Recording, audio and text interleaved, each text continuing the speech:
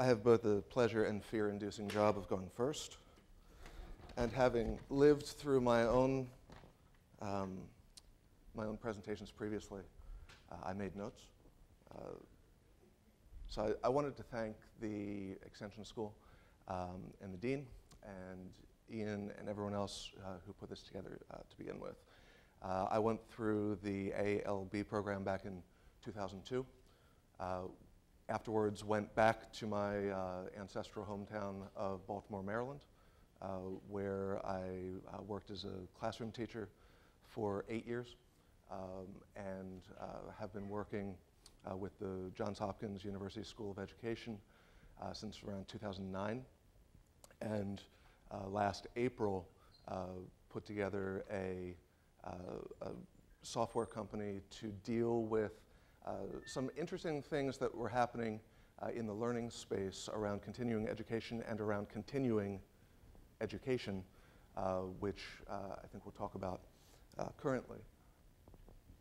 I really want to look sort of under the hood of the technologies that are available around learning itself. Continuing education in the era of social media, as it were, we tend to sort of limit or use shorthand around social media, what that means to us in terms of connectivity, around journalism, around culture, around politics, around sort of communications.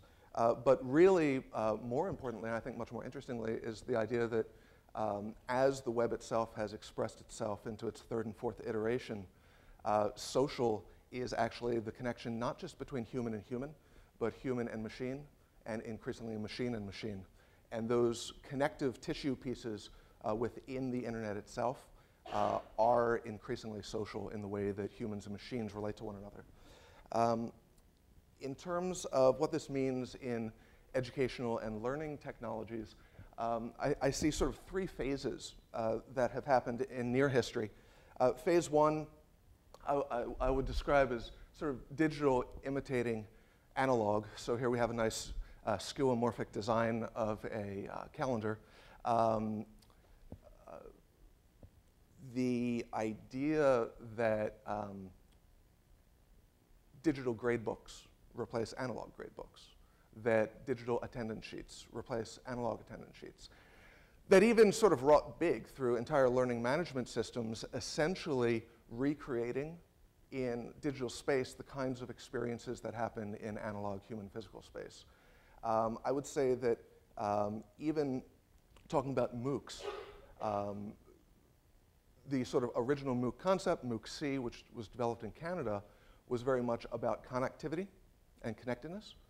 The MOOC-X that was developed in the States at Stanford and here at Harvard and MIT is very much a different sort of thing. And I would argue that in many ways, what MOOCs currently represent is this. It is a digital version of the analog. It is taking lecture and the classroom experience into digital space. But it's missing perhaps a lot of what's available. Phase two, I would say, gets into appropriation. This is what we often refer to as sort of like the grassroots, right? Where users take it upon themselves to recast technologies in different ways. So you have educators and politicians and journalists, et cetera, all using Twitter or Google Plus in ways that sort of extend beyond what a particular founder or a particular developer might have envisioned originally. You don't know when you're developing something necessarily how it's going to be used, and specifically how it's going to be used among many subdomains. And what I would say here is that this appropriation carries over into learning and instruction itself, where we have sort of an illusion that what we're actually appropriating is valuable in terms of going back to that, not just human to human and human to machine, but to machine learning.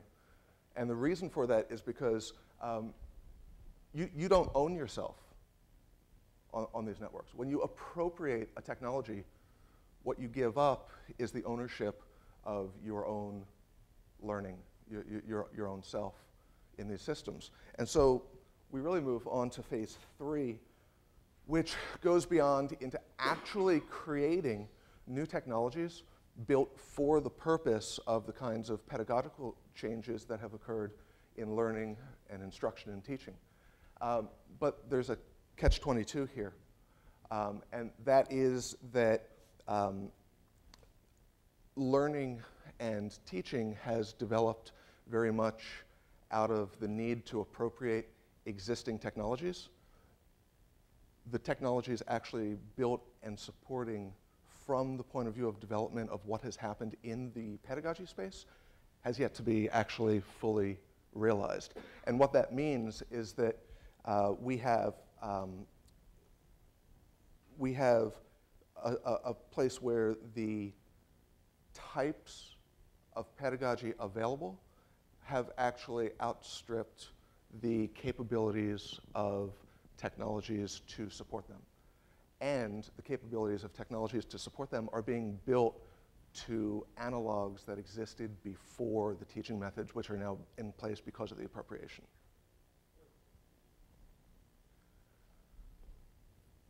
So our company in Baltimore is actually working with some recent work that was open sourced out of the Department of Defense. This is sort of where we're going.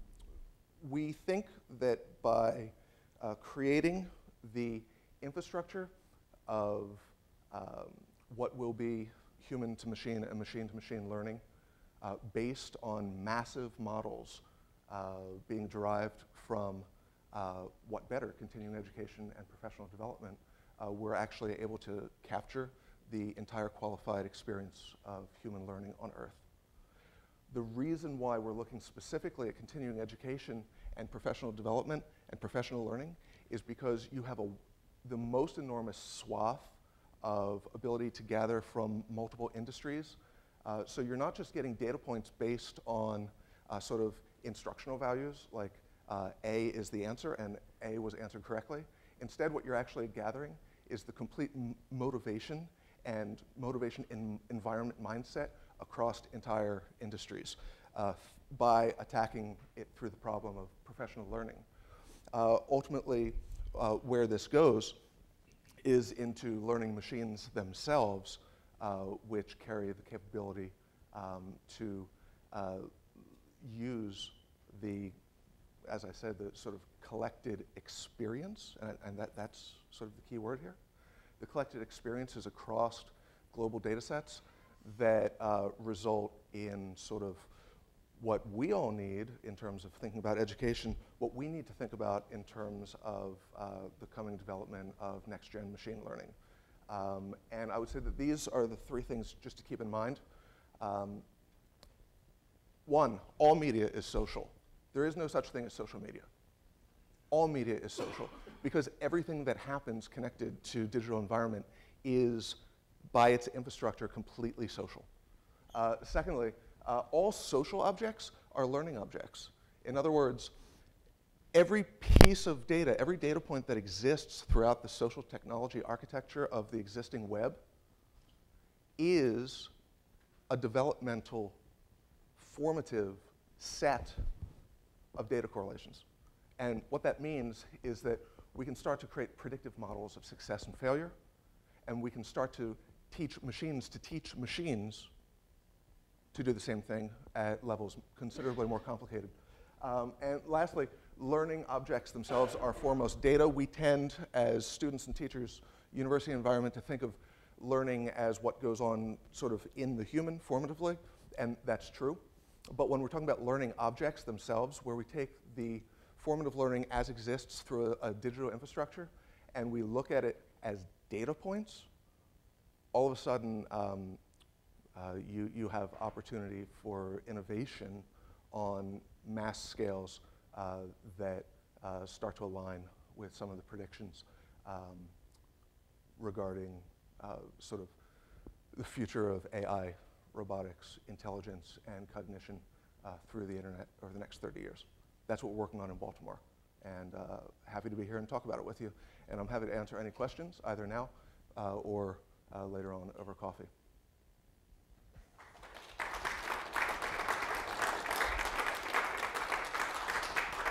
So let me just say, for people who want to ask questions, if you're able, there's a standing mic in the aisle there. If it's easier for you to use the handheld mic in your seat for any reason, just stick up your hand and one of us will get the mic to you.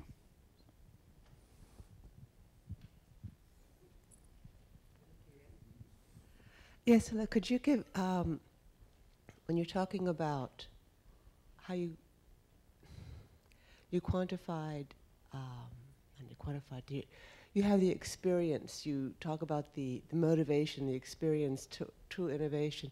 I'm just curious, could you tell me one or two conversations that were had to decide how you were going to evaluate and quantify this sort of experience? Currently, we're at the stage of collecting it, because the actual collection of human experience, as opposed to collection of summative assessment, is very new terrain. So first, you have to develop an infrastructure that can actually collect not just, think of a driver's test, not just the ability to pass the computer section of the Scantron driver's test, but actually where the car itself can collect real-time data on your habits of driving, start to get into your emotion of driving, start to get into a true formative assessment gauging your development as a driver over time. That all has to be collected. So there is no evaluation of those things currently. That doesn't exist. That's phase 3. But phase 1 is setting up the infrastructure to actually collect human experience in a much more sophisticated way than sort of the traditional summative assessment that we get through schools, through instruction, through driver's tests. Okay, but if I could just follow up on that, please. What sort of things would people, if you're sitting around having coffee, you know, in Baltimore, what are a couple of things you talk about how you're going to go about doing this? What are you going to be looking at? What tools are you going to be using? Well, that's all. Just real quickly. We're building the tools. Okay. So what we talk about is how do we build the tools? Builders first. But I would say those 3 points about data and learning objects themselves, sort of separating out, I think is that's sort of the fundamental piece, right? Is understanding that the way development works over digital is sort of naturally formative. And if you look at what's happened in sort of like, take education itself in like very large state-sponsored organization education, it's all been summative assessment, right? You have the standardized test at the end, right?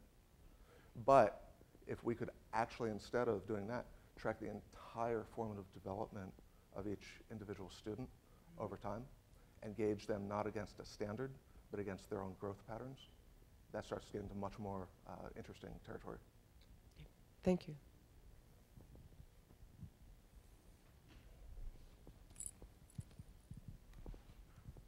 Hi, Julie Woods, class of 81. I'm wondering, one of the things that happened with standardized testing was that it was very culturally based. So you wind up with inner city children who can't, who have 6-figure businesses because they're doing the wrong thing and they're really sharp, but they can't pass an SAT test. And so what are you doing differently in 2014 that's going to be a much more inclusive data base, a much more diversified database, so that we're actually getting human experience as opposed to be blunt, white male experience, sure. Middle class to upper middle class white male experience? Yeah, I think that the most important thing there is that, and frankly, as a company, we're taking a gamble on this, but looking at a future society where data points themselves, data collection points, are ubiquitous. And I think that is actually a great equalizer in terms of current inequalities that exist within education. as well as the relative geographical limitations that are put on human beings. If instead of having to access was our pure experience of being alive, because data points themselves are ubiquitous into sort of the infrastructure, the architecture of our cities, of our highways, of our anything. Now that gets into obviously some scary territory around privacy and whatnot, but I think that there are people who are working in that field where you have experience, privacy, and environment that are all over the next 30 years really going to sort of blend together. Just a corollary to that. Yeah.